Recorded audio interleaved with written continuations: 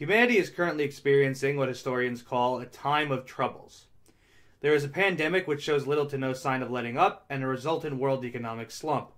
Global inequality has been increasing for decades. Ethnic tensions have come to boil in multiple parts of the world, be they in Nagorno-Karabakh, the United States, Palestine, or Ethiopia.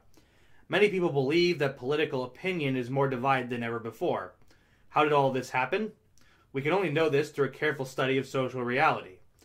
This will mean not focusing primarily on the current time of troubles, but on the historical trajectory that created it.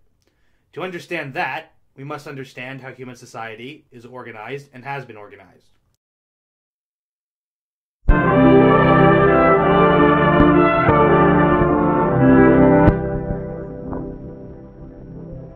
Our story begins. He is headed for the old fishing hole.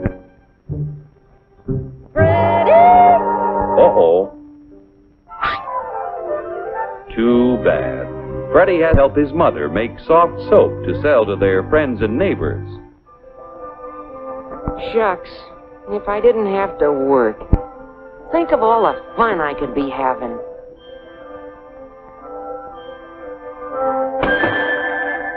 Gee. Freddie tries to figure out an easier and quicker way to make soap.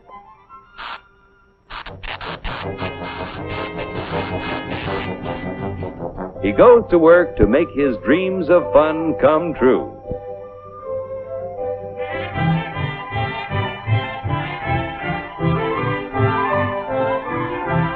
After years of working night and day, Freddie's experiments bring success.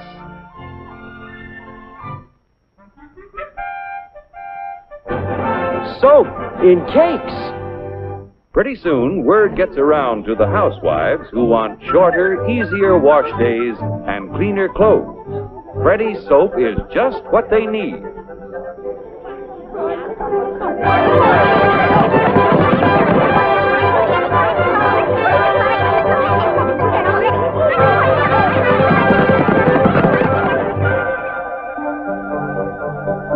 He invests his profits in larger quarters and new equipment to make enough soap to satisfy the demand. Finally, his dreams come true.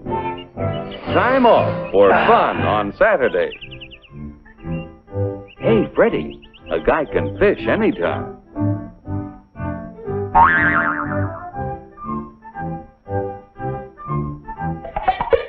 At 23 skidoo. Goodbye, Freddie. Hopelessly in love, he wants to make good in a big way. So, back to work. The current social system is a world system, meaning that it goes beyond local, political, economic, and cultural structures to constitute a world in itself. It is thus referred to as the modern world system. The modern world system became worldwide in the 19th and 20th centuries after its genesis in Europe and subsequent Atlantic expansion. The defining trait of the modern world system is the endless accumulation of capital. This means that productive resources are continually invested in an unending process of accumulating more productive resources. Thus, another name for the modern world system is capitalism. Well, I'm delighted to be in this debate with Richard Wolff, a very famous economist, and I'm sure we'll have a lot of fun interacting with each other. I'd never quite heard capitalism put in quite that way, that profits uber alles. If I could put words in Richard's mouth, I'm sure that he would accept that as a good summary of what he said. I would just add a friendly amendment. Also, private property rights play an important role, but I don't think we have a dispute on that. But I'm willing to accept profits as the be-all and end-all. I think profits are great. Profits are wonderful. Profits pervade the entire economy. I have a pen right here. And when I bought this pen, I paid $1 for it. How much did I value that pen for when I bought it? I don't know, more than $1. Otherwise, I wouldn't have bought it for $1. Let's say I bought it for let's say I valued it at $1.50. Well, then I made a profit of 50 cents. I don't see anything wrong with that. On the other hand, the guy who sold me this pen, he must have valued it less than $1. Otherwise, he wouldn't have sold it to me because he wants to make a profit too. Let's suppose he valued it at 75 cents. Well, he made a 25-cent profit. Profits pervade the free society, and there's nothing wrong with profits. I just gave a case of buying and selling. Barter, I trade a pickle for a chicken, and I value the chicken more than the pickle, and the guy who gets the pickle values the pickle more than the chicken, and we each gain ex ante necessarily, ex post usually, but not necessarily. The employment and employer relationship. I work for Loyola University. They pay me a salary. I value the deal more. I make a profit out of it, and so do they. Well, I'm not sure if they do. I have tenure now, and I think they'd like to get rid of me, but that's another point. But at the time that they hired me, they made a profit. Lending, borrowing, employing, every activity that we engage in, even voluntary socialism is profitable. I join a kibbutz or a commune or whatever, and I benefit to a greater extent than otherwise my alternative costs, my opportunity costs. So profits, profits are everywhere, and thank God for profits. There's nothing wrong with profits. The reason we have poverty. 30 seconds left, Professor Walter. I'm sorry? You have 30 seconds left. Oh, okay. The reason we have poverty and unemployment and business cycles is not because of capitalism, it's because of the absence of capitalism. It's because of government interference with the capitalist profitable system. A lot has been said about the modern world system, both by its friends and foes. Its friends have sold it as a system of free enterprise, which ensures universal development for all of mankind. Strangely, a lot of its foes have agreed to this framing.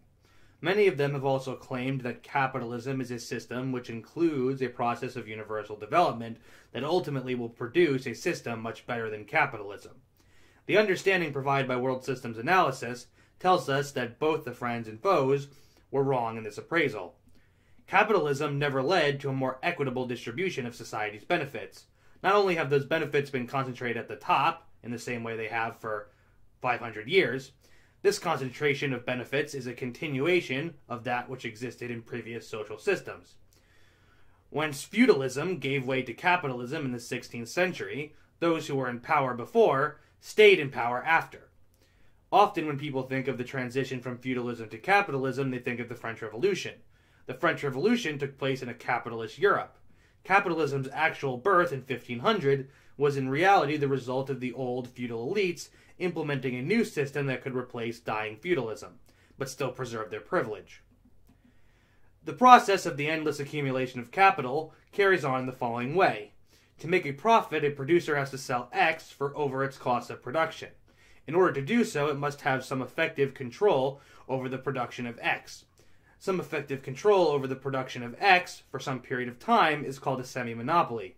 Semi-monopolies are the lifeblood of capitalism. These monopolies are only partial and last only for a certain period of time because producers want to cut in on the semi-monopolies possessed by other producers. If you are selling X for Y and I am selling Z for below Y, then I want to gain access to the productive resources you possess. This interplay of semi-monopoly and competition leads to cyclical booms and busts in the economy. The last two big examples of this were the 2008 housing crisis and the 2020 crisis induced by COVID shutdowns.